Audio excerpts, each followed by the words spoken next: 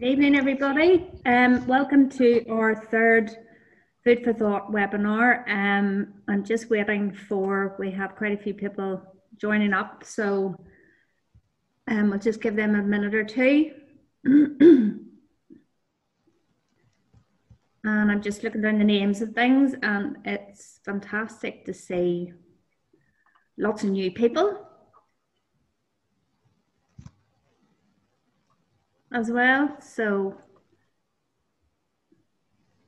that's great. So tonight, this evening, we're delighted to welcome Clare McQuillan and Erin Bunting. So Clare and Erin are both terrific foragers and have been for many years. And they both cater for the people who are lucky enough to be able to have them up their ends of the country, and produce lovely stuff from scratch, from foraged ingredients, and also from stuff that they've grown, particularly in Erin's case. So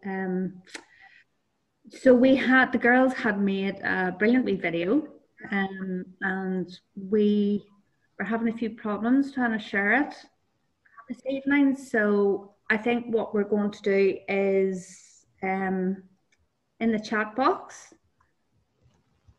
we're going to put up a link. I think Claire's going to put up a link for us. Just a wee bit of housekeeping. We'll play the video. There's lots of brilliant information in there. And then as we go through and afterwards, if you have any questions, if you could use the Q&A box along the bottom, that'll be really useful rather than the chat box. It just means all the questions are one place, so we won't miss anything. And hopefully we'll be ready to go soon. Do you want to say hi, Erin? Yes, hello. I'm Erin Bunting. I run a little supper club and catering business called The Edible Flower with my wife Jo. We're based in Saintfield in County Down, and we do some foraging, though Clare is really the expert forager here. But we do some foraging for menus and supper clubs, and also we have a no-dig kitchen garden based here as well. So we grow a lot of the produce that we use for our catering and supper clubs and workshops and things as well. And can I ask you, Erin, just when Claire's getting a wee link up, when did you start foraging, or what got you into it in the first place? Well, I guess I probably, like lots of people, I'd always done, well, not, I'd always done a very kind of little bit, like mostly things, as a child, like blackberries and kind of wild raspberries, I guess fruits and things like that. And I guess, picking rose hips and things like that. So just very kind of little bits and pieces. And then I retrained as a chef about 5 years ago now at Ballymaloe Cookery School, so down in Cork.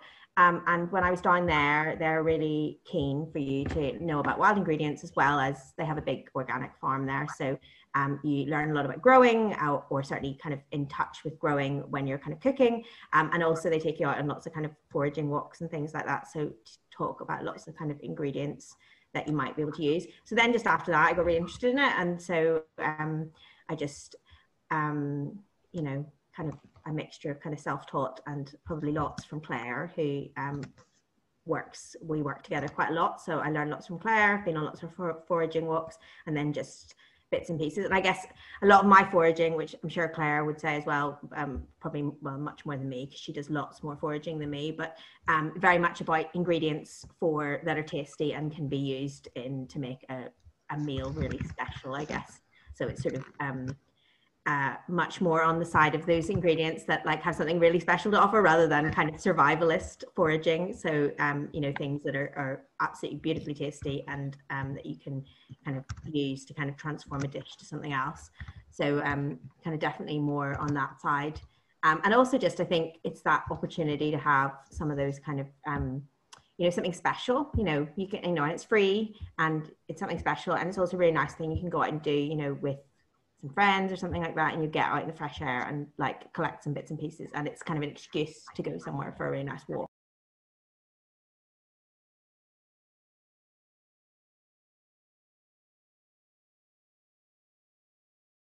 So we're waiting for some questions come in from the rest of the guys.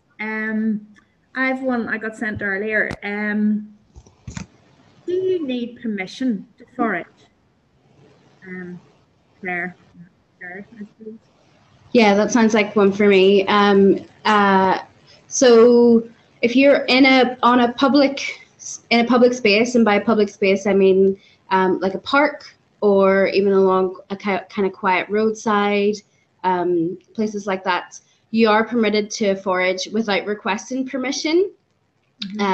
If you're on private land, and that includes personally owned land or potentially like land owned by Woodland Trust or National Trust, it is wise to ask permission first. So those places, Woodland Trust and National Trust, I work with both of them. I've done work with both of them. They don't discourage foragers, but it's always good to keep yourself right. But from a legal standpoint, if you're on public area, so from a public park or something like that, it's totally fine. You're welcome to forage at your leisure. That's great. Brilliant. Thank you, Claire. And I've got another question here. How did you learn to forage, Claire? I suppose we heard from Erin earlier. Yeah. I'm mostly self-taught. So I started I guess getting into foraging really seriously about 5 years ago, after I went out with a walk with a guy called Phil Simpson, who is bushcraft expert, who works in Belfast, and he's an amazing guy. And he took a walk up Cave Hill, and he does a regular one. Actually, he runs it every year, and it's amazing. It's a walk I really recommend. He runs it for free as well with Cave Hill Conservation Campaign. But anyway, I went out with him, and I'd always been interested, a bit like Erin. I'd always collected the kind of I guess the foragers 101 kind of basic things, like wild garlic and blackberries and crab apples and stuff like that. And I was interested in ingredients. It's really ingredients I was really led by. And when I went out on this walk, I didn't expect to learn tons, but I did. He showed us about 30 different usable or edible plants on that walk. And it was a completely mind-blowing moment for me that day. And from there, I was like, I can't believe all these ingredients are there and they're free, and I can just go and take them and I can use them, and they're seasonal and they're local and they're quite exotic, actually, because there are things that you can't buy in the shop. So it was just really amazing. So from there, I really just practiced myself. So I got myself some books. I went out on lots of walks, and I still go out on lots of walks with other foragers, because we all learn incredibly from each other all the time, and just practice. So the biggest tip I give for somebody who's starting to learn foraging is get yourself a book for sure, but also just go out. So going out and spending time outside and observing everything around you and picking things up and comparing leaf shapes and understanding what the season is like, because every area, even within Northern Ireland, every area is different. So you get to know what the season is like, and that's really what I've done for like the last few years. And now I'm lucky enough that I teach it as well, so which I've done for the last 2 years. So yeah, and again, I'm still always learning, so it's a lifetime practice, honestly. Oh, that's great, Claire. Actually, there's a question in there from Nicola. She'd like to know what books would you recommend? Yeah, certainly. So one book I do suggest to start off with is a book called Food for Free, by Richard Mabey, who and that book's been around since, gosh, I think it's been around since the 70s. They just keep on bringing it out every year and every year and every year. It never seems to kind of go out of style or out of print at all, and they kind of just update it a little bit every year with different images, but actually it's fundamentally stayed the same, that book. And I really like it because there's lots of very familiar plants in it, so lots of things that people will probably already recognize if they're kind of starting off, but that you didn't maybe know that they were edible. But also it's got recipes in there. So lots of foraging books, or lots of, I guess, plant books are kind of very botany led, and they can be a wee bit intimidating. This one's lovely because it strikes the balance between here's the plant, here's an image of the plant, here's description, but also here's a nice recipe. And he has lots of things about wines and jams and different things that he's done over the years. So it's a really amazing kind of like first go of using. There's lots of other, I'm kind of food led, so there's lots of other kind of really good recipe books out there, but definitely if you're getting started, that's the one I would get. That's great, and we'll remind people of Richard Maybe's book whenever we're sending out the emails for the next webinar. Nicola had also asked that any ideas of what else she could do with sloes. She's not really a gin drinker. Is there such a thing? I didn't know. Sloes, what? Well, I've certainly made sloe jelly a few times.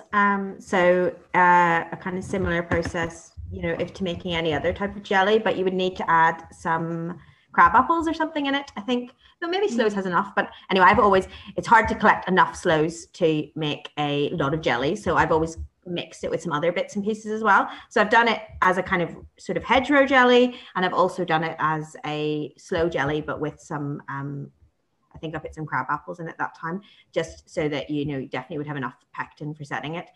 So that's really nice, and it gives you a lovely, really dark, you know, the same color as sloe gin, a really nice dark jelly. Don't know what else. What, you could probably put it in a ketchup, Claire, do you think? I think so, yeah. Like definitely it's on my list, because sloes are like lots of fruit are having a really good year this year. So I've seen loads of sloes out. And definitely I think they're worth experimenting with, because where I've been, there's tons and tons on the bushes. So I've done the traditional, like the sloe gin. I've actually made sloe rum, slow dark rum, which is really, really nice if you want to try something different, using dark rum with it, and it makes it kind of gives it this really kind of almost medicinal edge on it, and I think it's really, really awesome. But if you wanted to do something that's kind of more fruity, what I've got planned for next week is to actually make fruit leather with sloes. So like everybody knows the sloes have that kind of like bitter, dry flavor, but like once you start adding sugar and kind of adding things to it, I'm really hoping, I haven't done this now, no, you know, heads up, it's not tried and tested recipe, but making fruit leathers is a really nice thing to do, and I feel like putting lots of sugar in there will help bring out that kind of more plummy sweetness in it. So that's what I'm going to do, because there's so much, so it would be a waste not to try and do something kind of fruity with them. So kind of similar to how Erin made the jam. So you add apples to it. So apples give it the pectin and that kind of texture. Add your sloes, cook them up, and then strain them through a sieve, and you want to get that texture from the apples and from the sloes, and then put it on a bit of silicone mat or parchment, and then pop it into a low oven to dry. So you get left with this kind of like chewy, fruity, I guess it's kind of like a candy really, but yeah, so that's what I've got planned to do with it. So definitely worth trying to harness that kind of the fruitiness in there, because I think they've got lots of flavor potential. That's brilliant, thank you. Yeah, questions are coming in now. Vicky wants to know, how would you use rose hips? Well, that actually prompts one of the next videos, but in the next one of the kind of webinars coming up, we're going to actually use them to make a ketchup. So we're mixing them with some crab apples and some hawthorn as well, and using it to make a kind of spicy ketchup with a bit of chili in there. So that's a really good way, because there's quite a lot of texture in rose hips once you've kind of put them through. One of the things with rose hips is that they've got these little seeds and hairs inside them, which are actually an irritant. So you can't eat those. So you need to make sure that whatever way you cook them, either you can cook them and, or you can take them out, the hairs out before you cook them and then cook them up, or you can cook them up and then you've got to strain them a couple of times, you know, through a very fine mesh sieve in order to make sure that definitely comes out. But they were great for adding the kind of bulk and the texture, that kind of gloopiness to a ketchup. And I've also made a few times a rosehip syrup, which is really good, and it's super good for you as well, like lots of vitamin C in it, but it goes really well in a cocktail or just in a non-alcoholic cocktail as well, with lots of kind of fruit and sparkling water.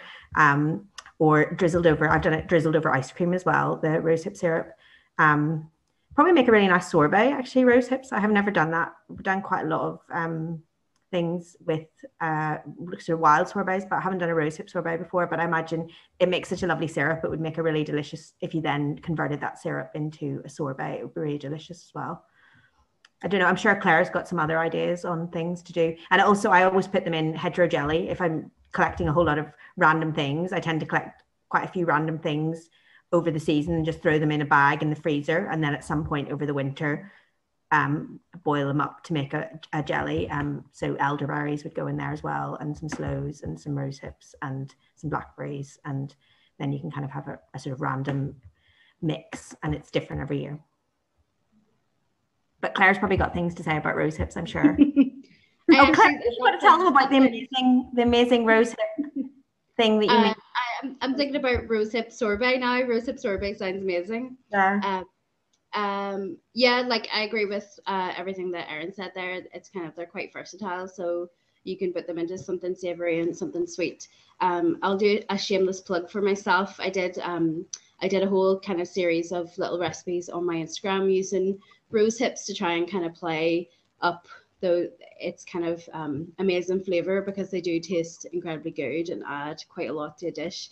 But one thing I thought was quite successful, and actually Erin did try this, was a rose hip meringue pie. So using rose hips in the way you would use lemons. So they kind of colored and flavored the custard for the pie, and I thought it was quite effective. So yeah, there's lots of uses in them. That sounds absolutely amazing. I've got to say about Claire, because I thought you were going to say about the amazing rose hip. She made, like, you know, those pepper dew peppers, you know, where you get those little peppers that have like the salty cheese. So Claire like scraped all the seeds out of the bigger rose hips. So the Rosa rugosa, which is the kind of the fatter one, and then had cooked them down. You must have poached them, did you? In like and then filled them with, and they were absolutely amazing. The flavor was amazing, and they looked just like those little pepper dew peppers. It was pretty cool. Yeah, those were really good. They're on my list again to make this week, so because they were so delicious. So that sounds fantastic. It makes me hungry again. We have a question from Rory to say, presume you can make blackberry and apple crumble with crab apples? ? Yes, I don't know. Do you want to say something about that, Claire? I feel like we were talking about crab apples, and Claire knows the actual variety of crab apples, and I'm like not anywhere near that good.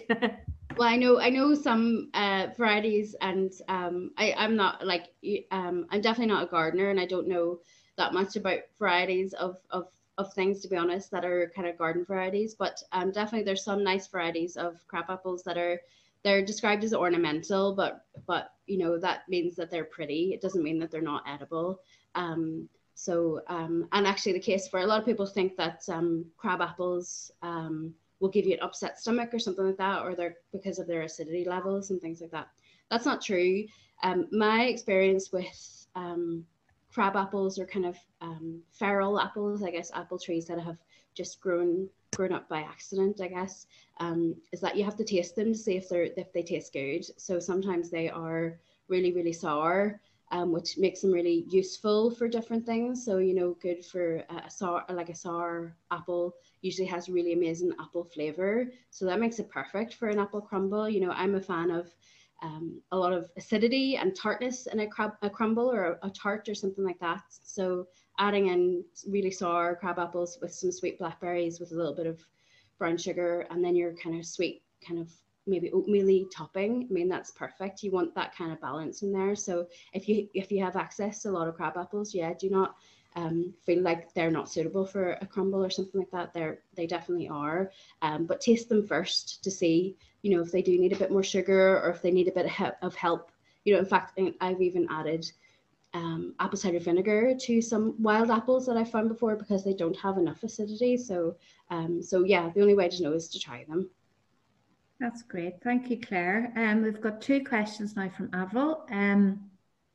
First one is, what berries are out now for making jelly? And the second one is, what do you recommend for straining fruit for jelly?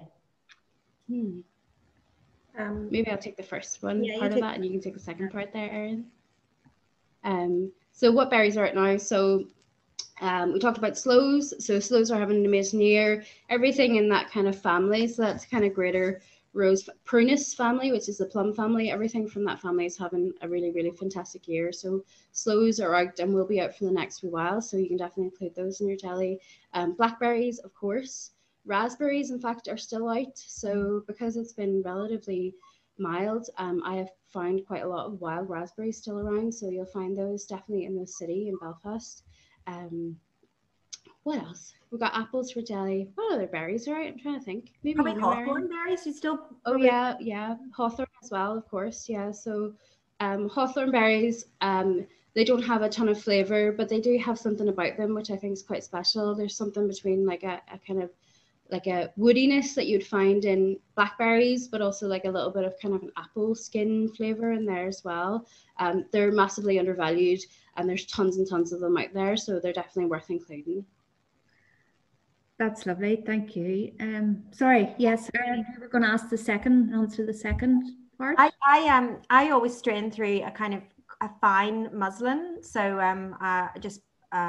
you can buy, there's various sites online where you can buy a muslin. I'm sure you can buy them in shops as well, but I don't know. I have bought in the past a jelly bag online. But I tend to find that the one I bought anyway wasn't big enough. So it was just like a bit annoying. So I always find that, so I just find the easiest thing to do is put a bowl, and then you put your sieve or a colander, and then you line it with your muslin, and then hang it up. And if you're really worried the muslin's too thin or something, you can double up the muslin and then hang it up. I just hang it up off a cupboard door, usually in my kitchen, and then drip. And I always keep the colander in place so that if it does fall off, hopefully the colander will catch it, and you won't end up with like the juice in the pulp, and then you have to strain again. And the most important thing with straining a jelly, if you want your jelly to be clear, is you have to you don't squeeze it. You've got to let it till it just drips out. So just don't squeeze it, because if you squeeze it, you'll end up with cloudiness in your jelly, which is fine, but it won't look as kind of beautiful and clear. Okay, lovely. We have another one from Rory here. Have you recommendation for using damsons? I'm sure you have millions. Yeah, you can just use them like a plum. So I've pickled them before, which is really delicious actually. Like a kind of because it's quite a common to have like sort of sour pickled plums in like Japanese cooking and things like that. So I've pickled them before, and that's really delicious. But I've also just used them in cut them up, taken the stone out and use them in crumbles and things like that. If I'm making a preserve with them, I tend to make a jelly, because I can't be arsed to fish out all their seeds. So I know some people make a jam and leave the seeds in, which I guess is fine, but I always get a bit stressed out about the fact someone's going to break their tooth on it. So I know some people, I quite often make a plum jam, which obviously is a bigger fruit, or a plum compote as well, actually. But and if you boil it up, the seeds will float to the top, and you can skim them off, but it is a bit fiddly. So yeah. I've made a damson kind of drizzle before as well, and put it through. I've actually done that with blackberries quite often as well. Put it through an ice cream. So, rippled it through an ice cream. So made a vanilla or, I've made a vanilla one with damsons through it. And then I've made a bay flavored ice cream base with blackberries through it. And that's really nice combination, because blackberry and bay goes really well together. So yeah, an ice cream would be lovely. Yeah.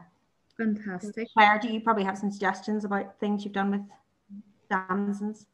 Yeah, that sounds amazing. I actually just thought last year one thing I made with quite a lot of wild plums was ketchup. So we're doing ketchup with the rose hips, like Erin mentioned, but you could swap out the rose hips in the recipe for plums instead, and they make a really amazing ketchup. It's more actually close to something like HP brown sauce than it is ketchup, and add some spices in there, so a bit of clove and a bit of cinnamon and things like that into a plum or a damson ketchup is really, really delicious as well. Yeah, That's lovely. Thank you very much. Another one from Nicola, or a couple. Erin, where did you get your huge pot? It looked great. So It's actually, it's a new purchase. I've been making jam for like years now, and I always resented the idea that I had to buy a separate pot for it. But it is really good. I bought it on Amazon. I can't remember what the brand is, but it was like I just bought it on Amazon. It was £40, and it has been worth it. The advantage of that kind of pan for jam making is I have lots of big pans because I run a catering company, so I obviously have like big pans, but they're all straight-sided. So it is good if you're making a lot of preserves. It is good to have a jam pan because it's slightly smaller at the bottom and then goes up at the sides, which means is that with the key with making a jam, which I actually didn't really talk about quite so much in the video, but one of the key things when you're making a jam or preserve is you want to get it up to its setting point temperature as quickly as possible because that preserves a fresh flavor. So if you're boiling your jam for 45 minutes or an hour or something like that, it'll still be fine, but you'll lose some of that kind of like lovely freshness that you get from kind of the beautiful fruit that you've just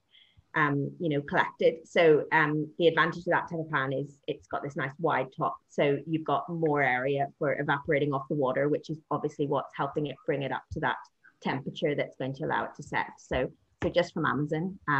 But if you are making a lot of jams, I would recommend it. And also the Spout has revolutionized the jam potting up process. fantastic. And would you just search for preserve pan or jam pan?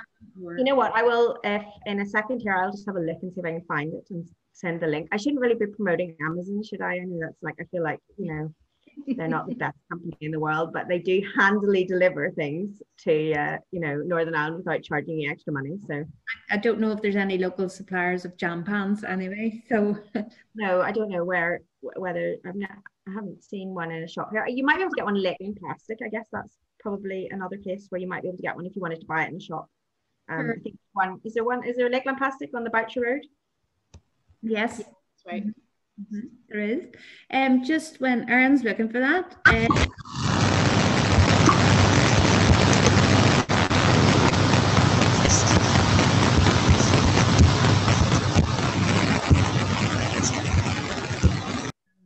What That's weird.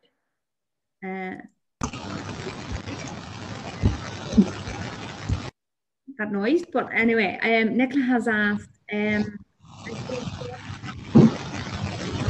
Would you recommend looking out for at this time of year or for what like maybe covering up in one of the Sorry, James, hear you there? Like a really weird noise. Yeah, same here. Same here. I don't know where that's coming from. I don't know either. Maybe Clare, is it give that laptop a shake? Yes, Nicola had asked, well, I'll ask the other question first actually. She's wondering what kinds of things you grow in the kitchen garden at the minute, and are you currently planting or sowing anything in particular? What type of things we're growing in the garden at the moment? I feel like maybe it's me causing this noise. I feel like every time I hover over, I'm trying to go on to I don't know whether it's not or not, but it feels like every time I hover to go and look at the Amazon, it's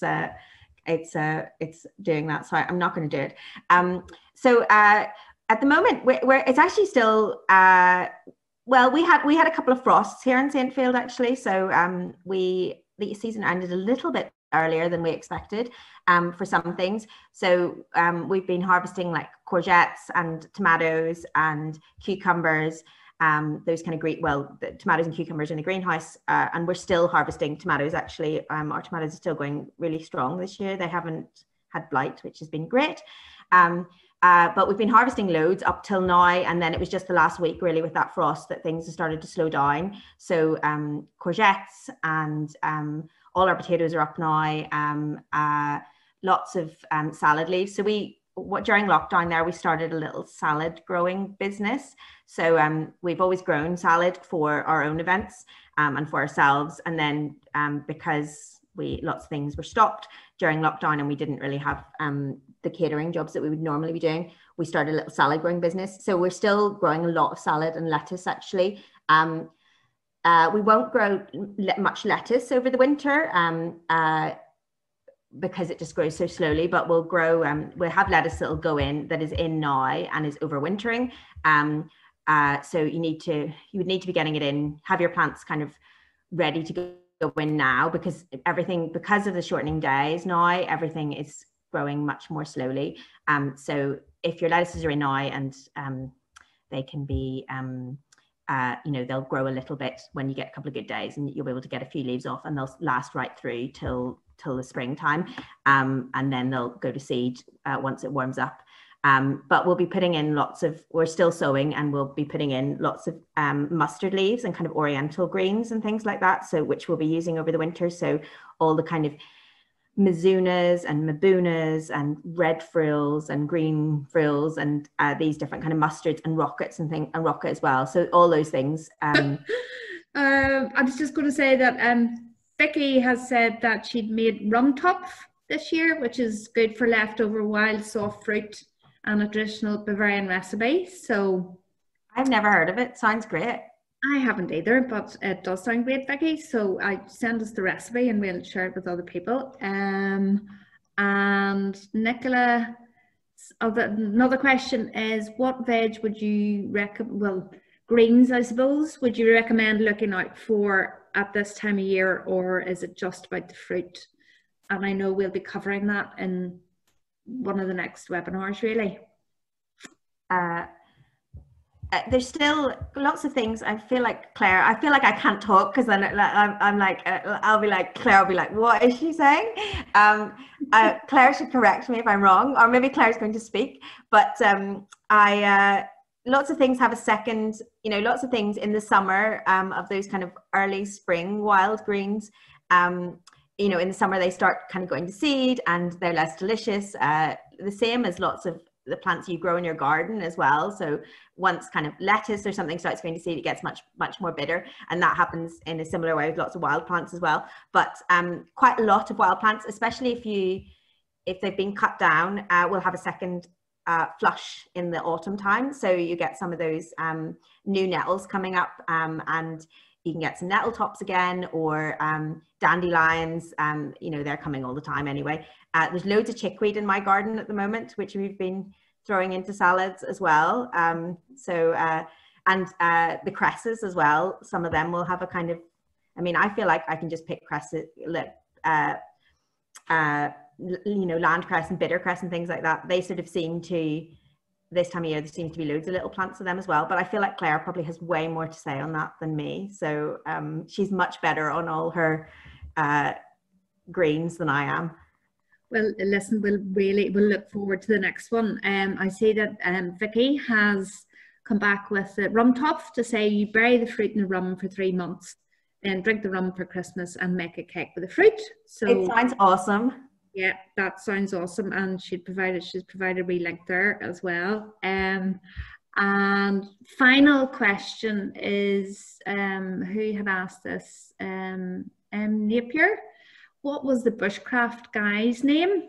I think it was Phil somebody. Claire's gonna, oh yeah, Claire's typing it in. Yeah, she's going to type that one in. And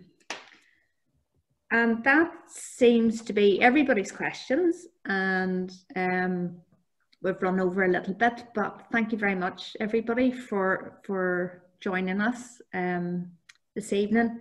Thank you very much to Erin and Clare. You were both awesome, as I knew you would be. And very much looking forward to the next one as well. And Phil Simpson. Yeah, so Phil Simpson was the name of the bushcraft guy. So thanks a million. Enjoy the rest of your evening, and we'll see you the next time. Thanks, everyone. Thank you for joining us. Thank you. Thanks. Thank you.